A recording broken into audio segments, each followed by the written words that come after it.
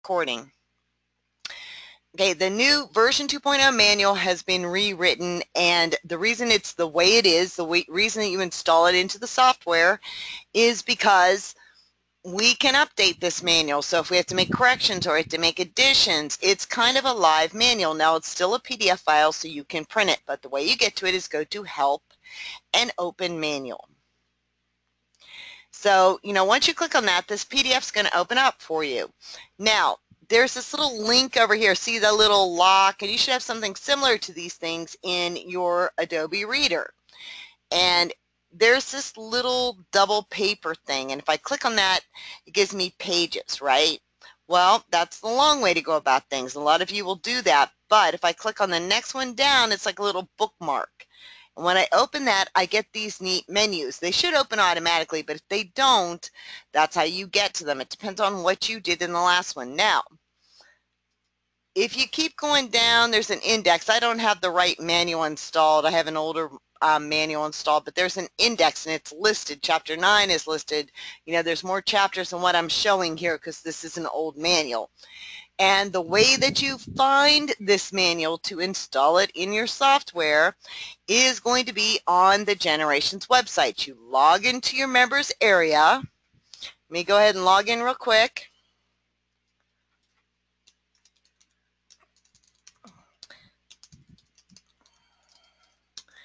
And you're going to go to the version, Generation Software Owners and version 2 downloads. When you click on that link, here's the full install, here's the documentation, that's the new manual. So you're going to just go ahead and download this manual, and it's an exe file, so you're going to install it. And since my manual seems to be the wrong one, I should go ahead and just do this while I have you guys here. So there's my manual. It's downloading. The manual's quite large. It's in color, and you are able to print this from your PDF file, but this comes down as an exe file and installs into your software. So anytime that we happen to update this, you can just install a new manual. And I'm going to overwrite my manual. So now my manual is going to be in my Generations program. I go to Help and Open Manual, and hopefully my computer will behave because we've had some issues, and I guess it's going to ignore that right now. But, I'm able to open this manual up. So let me go ahead and open it this way. There we go. So you can see, the full manual. Okay, there's my index. And, you can scroll through the index, and it says, Kerning 7.5. And I'm going to go through this whole thing again. Hold on, let me close this down because it's just kind of a pain. So Kerning 7.5, that means it's in Chapter 7. Just click on that plus symbol. And it's on page 5, so you can kind of click on that, and there's 7.5, and it's talking about kerning here. Okay, or you can just use your scroll wheel and scroll through this, but the manual has all been redone. There's more things in this manual, of course, not just the new features, but maybe a little more clear instructions. Okay, no problem, Jenny. Okay, so I'm going to close down the manual. I wanted to show you where to find that because the first section of the manual talks about setting up your new software, how to set your import and exports. And the reason is, once I set that, that's going to be my default. We have a couple of options on this one. These are my import and export icons. I also have a file, import, and then you see the two options immediately, OpenDST or EXP for commercial or open formats. Same thing with export. Export to DST, save formats, or batch export. Okay, so that's the menu option. These two icons are set to a default, so you have to kind of set them. So if I want to import something like formats like PES and XXX, then I'm going to click on that arrow and choose open formats for the first time. Then I'm going to go ahead and select the design that I want to import. And I'm just going to kind of find this one real quick. So there's a design I want to import, and you can see it kind of defaults to all of the formats, right? And if you want to be picky, you can pick the format that you want. So I'm going to go ahead and open this. And there's my design. So we're going to look at how to edit this design. And we're going to do some real basic things. First, I'm going to look at this in 3D. And, I don't have trims in this, and I'm going to want to put some trims in here, especially if my machine is capable of trimming. So that's one thing. The color thing real quick, like, I might want this to be black. So I can find that purple color, click on the purple, and just come down here real quick and select the black color chip, right? That's a quick enough fix, right? Now, I've got all of these things here, like I have this funny little, section here. It looks like nothing, but what it is actually these white things, right? Those white dots. And if I come up here, these are going to be like the jumps in between. They're not really stitches. They're really kind of jumps. So I have to decide what do I want to make them. They're jumps because they're small enough maybe. That might be a travel stitch. But they're underneath, so I'm not going to really worry about these, right? There's a logic to these. They're doing well. And, that's all good. But, I come down here and there's the yellow sections. Those are doing good too. And these white sections, they've got some issues because, they have all these jumps in here, and I might want to put a trim in there, especially with the newer machines that are capable of trimming when a jump is so long. And so that we can see these a little bit better, I'm going to go ahead and change them to blue. So let me kind of zoom in here. You can see what I'm talking about. See those jumps in between? Well, we're going to deal with that in a minute. I would want to put a trim in there. But one of the basic questions I get is, how do I resize a design that I imported? And that's very, very simple. I left click on it. And watch my stitch count. Right now my stitch count on this is 1,000 or 11,150 stitches. So if I just drag this bigger and say, yeah, go ahead and make that bigger, my stitch count has not changed despite the fact this has significantly increased in size. Let me go ahead and undo that. But there's a way to do that and apply stitch processing. So I'm going to come down here, left click, make sure it's selected with the black bounding boxes, and come down here and left click on this resize icon. See where my mouse is? Here's my mouse. Follow my mouse. It's that yellow resize icon. And, maybe I want to make this, 150 millimeters. And when I tab, my size adjusts here. And I could just say okay, except I'll be in the same boat. I need to come down here and click on Apply Stitch Processing. And then simply say okay. And then say, yes, I want to go ahead and apply this to these locked areas. And now my stitch count is 14,511. Now I have some funny little things here I might want to look at, right? But even those are not that big of a deal. We're going to cover how to kind of edit stitch by stitch if we need to, or make some changes as well. So where these are on these pink areas right here. See the pink area? There's the pink section over here in my film strip, and I'll go ahead and make this a little bigger so you can see too. Okay, so there's the pink section that's giving me some problems, right? And if we zoom in on it, you can see I've got some funny little stitches here. Well, if I like the way this looks and I don't want to make significant changes to this area, I can just edit those stitch points. So let's look at editing those stitch points. To edit those stitch points, I'm going to go out of 3D view. I'm going to come past this quick view over into needle penetrations. Okay, see the needle points right down there? And I can't really do anything with those needle penetrations until I come back over and click on edit mode. Then that's going to let me left click on that, and you can see the little red plus symbol that shows up there, a red X, right? So if I left click on this needle point that's giving me a problem, I can mouse over when I get the bullseye cursor, left click and hold that mouse button down and just move these points, left click to select them, mouse over till you get the bullseye, press and hold your left mouse button, and I can just move any points that are giving me some problems. And that should resolve my issue if I have just a handful of little points that, for whatever reason this fill didn't want to behave, right? and I can move those points anywhere I want. I can also delete them. Okay, but for right now, we just wanted to clean that up. And now let's get out of needle penetration and out of our edit mode. And let's look what that looks like. So we've got that all cleaned up and it's looking pretty good. I might want to look over here, you know, clean up over here maybe. But all in all, that's turned out to be pretty good. That's using your needle penetration. So that's going to be this little needle with the dot here. You know, when I'm out of 3D view, and I'm in needle penetrations, I see every little stitch point. See? And, you know, I'm looking over here and I'm thinking, oh, you know, I wonder if that's really going to be a gap. I might have to look at that. But nonetheless, I would handle this a little differently because that would drive me crazy trying to move all those points, right? Then I did just those handful of points. But in needle penetration view, I see each needle penetration, each point. It's when I go to edit mode that I'm allowed to left click and select those points. Okay, and then I can even left click and drag around all of these points, mouse over it and move them.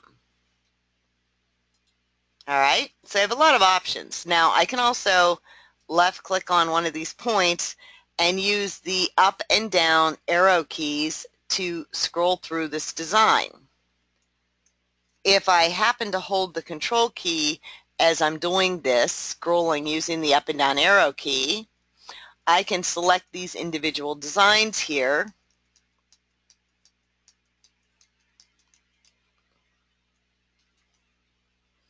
Until I'm just done selecting these stitches. And then I can move them or press the delete key on my keyboard to remove them from the design. So let's go ahead and undo that. And I'm just going to left click off the side and I'm going to go out of this mode now. So, you know, I'm back in 3D view and I can see that's probably going to show there. And, you know, and this doesn't look quite how I want it to look, even though I'm zoomed in. But, you know, let's take a look at what we can do with those yellow pieces. And so I'm going to click on the yellow color chip, and there's my two pieces, right? You can see there's the jump in between them. Well, let's kind of zoom in here.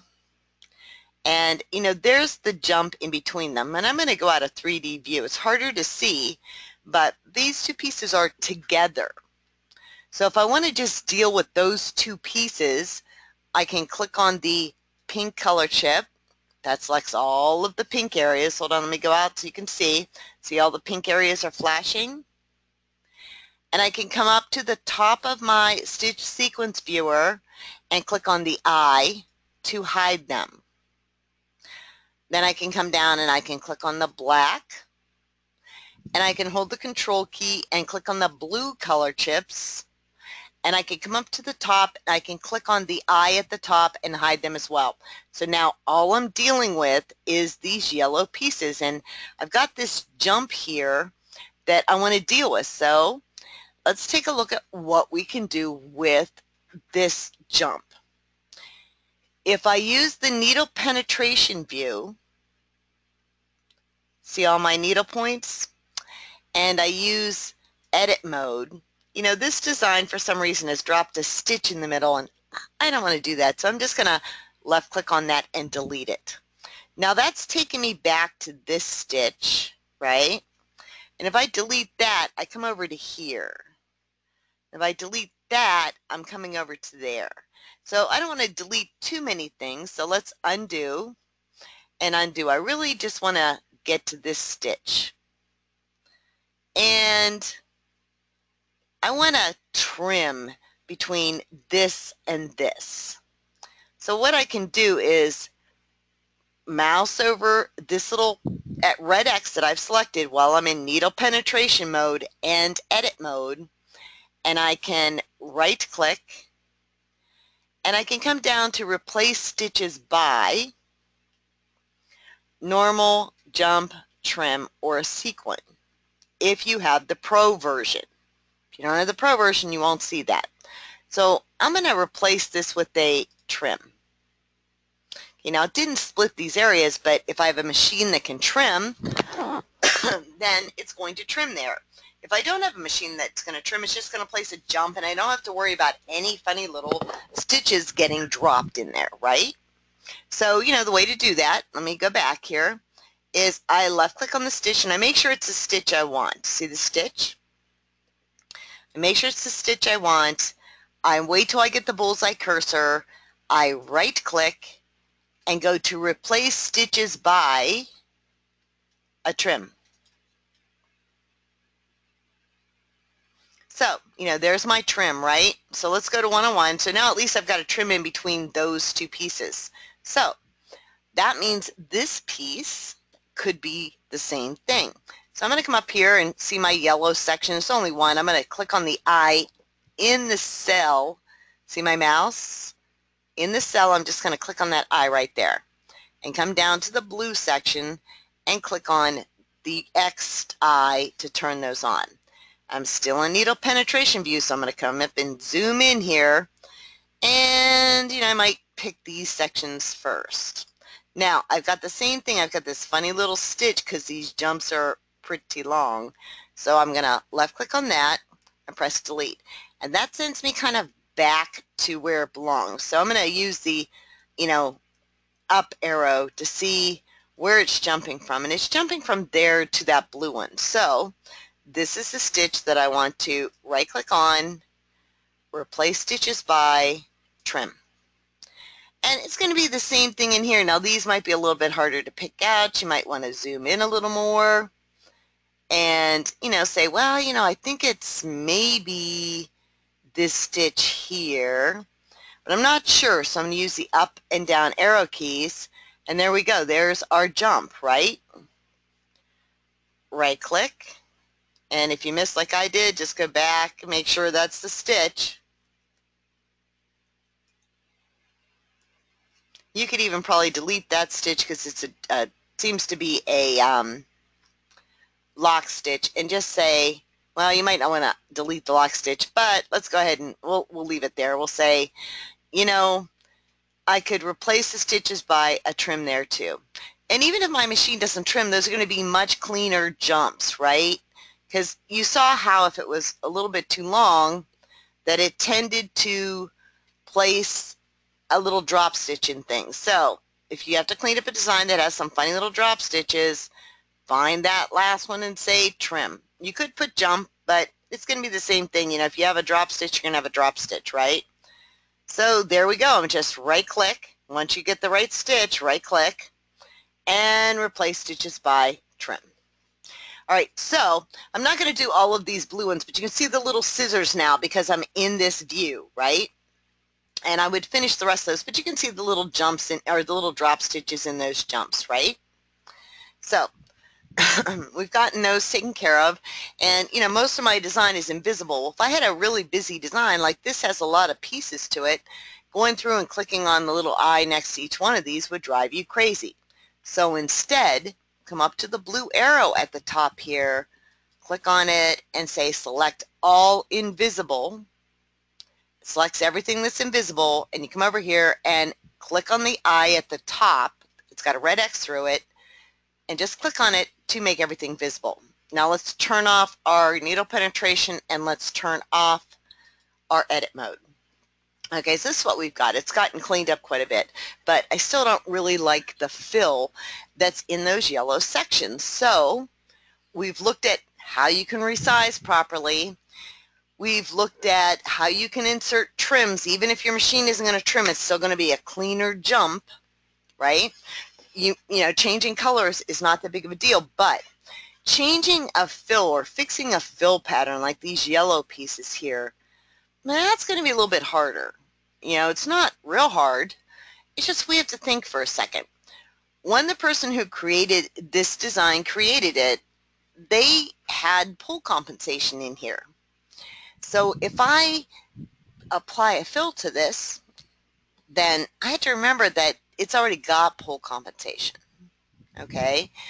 But, you know, I could apply a fill to these till the cows came home and nothing's going to happen. You know, look, if I say satin, you know, nothing. I could go into outline view and pull these things all over the place, fill all these holes. Nothing will happen.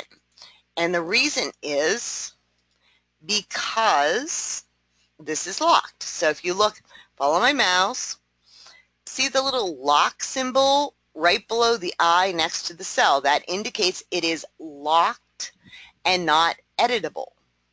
So I need to unlock it. So when I unlock it, I just click on that lock and it opens up.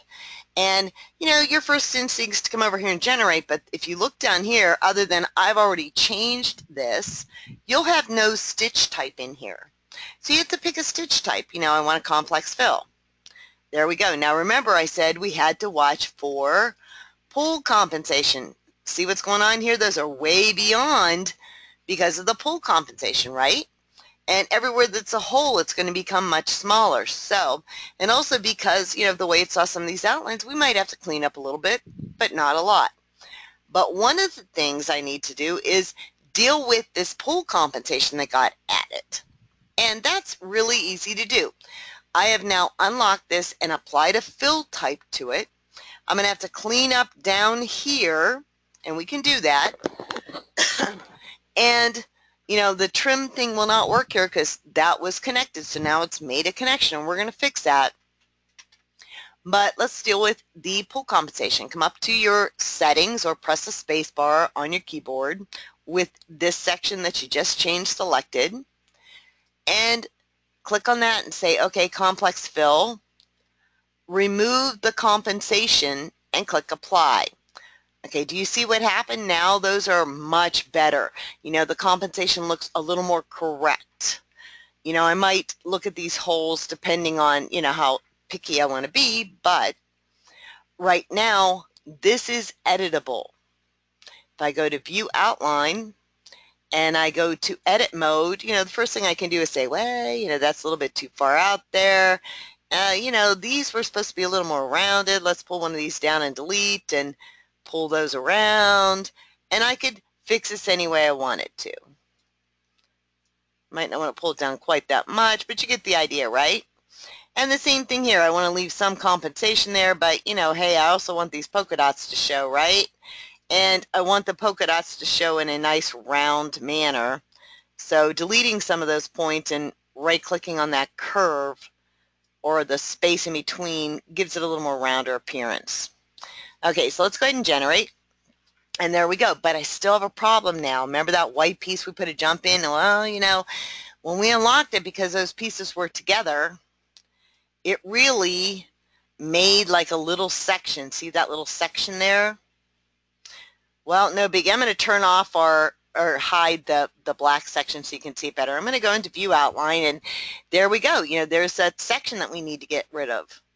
Well, no big deal. Remember last time we were dealing with editing, so we just go to outline, divide with a line, but you have to be in view outline mode.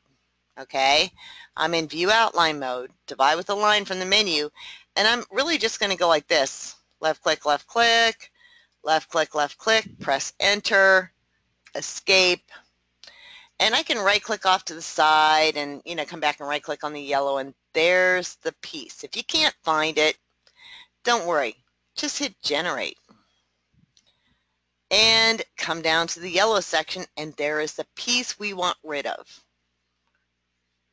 See, it's right there. But right here in the film strip, it's really easy to find. So just left click on it, press control, press delete, and that section is now gone. And don't forget to, if you hid these black pieces like I just did, to unhide them. All right, so that's kind of the nuts and bolts about editing. Now, once I unlock something, like if I unlocked these pieces, this little connector here would become whatever embroidery because it's seeing it as, you know, kind of an outline. So bear that in mind. You might have to split them.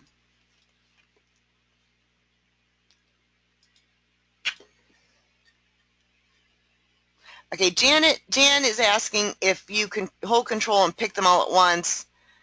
If you want to move the same, I'm not sure what you're saying, Janet. When I was moving, I'm not sure what you're telling. Let me ask you. Okay.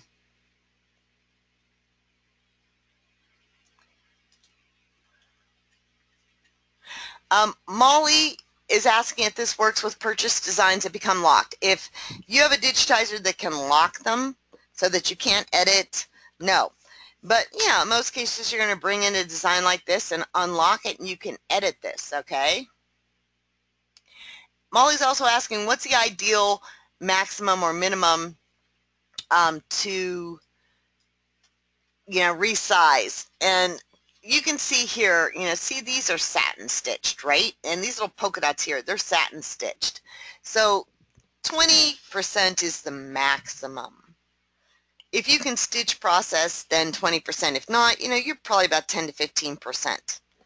If you can unlock these and change the fill type, like these little blue dots, I can just click on that section and say, well, I'd have to clean it up. It might be just worth it to make new dots, but you'll kind of get the idea. Like I can click on those and change them. Or, I'll click on this black section here and I can say, well, I unlocked it. And, let's change this to, okay, satin. And, oh, I forgot to take out the compensation. And let's make it a satin fill. Oops, sorry. Satin fill, and just so you can see the pattern, I'll pick that. And I'm going to change it to blue so you can see. So if you have something that's wider satin than it should be, you can do something like that.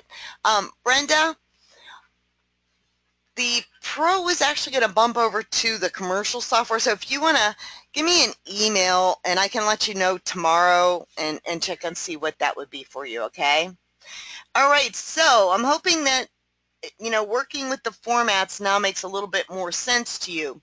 One of the reasons that you have to unlock it is really simple is I don't know what this is really. It looks like it could be satin, but if you really look at this, it's got, some funny little things here. Like it's actually 2 pieces of satin, right? And then you can see like these little things that are kind of around it. Well, that could be a line, it could be a command, it could be a lot of things, right? It could be a little blurb in the actual original outline. So in order to deal with this, I have to unlock it, and I might have to do a little bit of editing on this. Like this one looks a little funny, like it's got that little line. So if I unlock this and say, whoa, let's make this satin. I wanted to make it satin, sorry. See, anything you see on that flashing outline, it's going to show up there. So I've got to clean that up, right? First thing I would probably do is say, well, underlays, okay, but no compensation because it already had compensation. The next thing I'm going to do is take a look at, how do you fix this?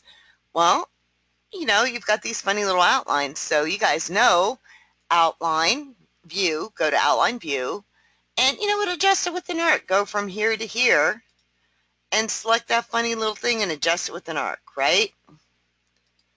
Or adjust it with the line, whatever you need to do. Like I have that little funny point there now, but, clean it up a little bit. And the same thing here. Do I really need it to look like that?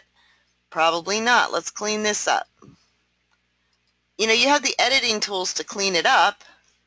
Press escape, and I'll show you a real quick trick. When you have something that you kind of had to clean up a little bit like this, you have to reset your blocks. Satin blocks. Remember the satin blocks we talked about? So if I have to clean something up like this and it's a little bit more cleaning than I thought, I might want to say complex and then go back to satin, and I'll get a cleaner satin. And if you guys remember from the lettering, let me go back and take out the compensation. If you remember from the lettering, when you get a corner like this on satin, you go to view angle, and then angle from the menu, or right click and say edit corner, and let's come around this corner and let's miter it. And there you go. So you're able to clean up, but you have to unlock and assign a fill type. So, all right, do you guys have any quick questions? Marilyn's asking me why I removed the compensation. And the reason is, if you look at, if I click on this, for example, let me kind of zoom in. See how that outline is? I mean, besides the fact it's underneath, the yellow. Let me click on the yellow here and hide it.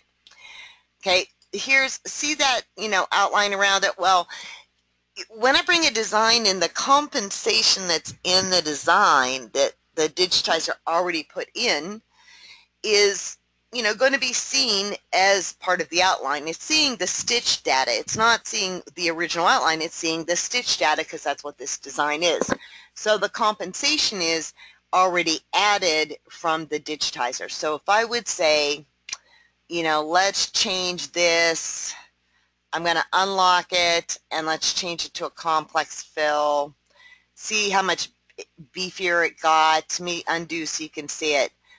It goes from there to there because I've now added compensation on top of the original compensation. So does that make more sense, Marilyn? So, I don't really need I don't really need to add more compensation unless the design needs it. No, Marilyn, it's not possible to make the compensation different from the stitch color. At this point, when I bring a design in that's in a format, it is no longer an outline. It is a stitch point by stitch point by stitch point design. It's a bunch of machine codes that tell it when to stop, drop the needle, and pick it back up and change colors. Okay? And Christina, I'm kind of running out of time on this webinar, but if you go to the website, we have a lettering video, I believe it's up there, where if you go to support and Generations Technique webinars, then lettering, I think I show it in lettering there. If not, it's in the lettering tools. Okay. All right. So Carol's asking, when I say bring in a format design, am I talking about DST? I'm talking about DST, EXP, XXX, PES, JEF. Any format that goes to a machine is now a stitch data format. It's not an outline. Your GEN file, GEN file, is an outline file. Your machine won't sew the GEN file because it's outline. But your machine will sew the PES format because it's stitch data, okay? So, Christina, send me a note too, and if not, I have another video. I know I have a video somewhere on that, okay?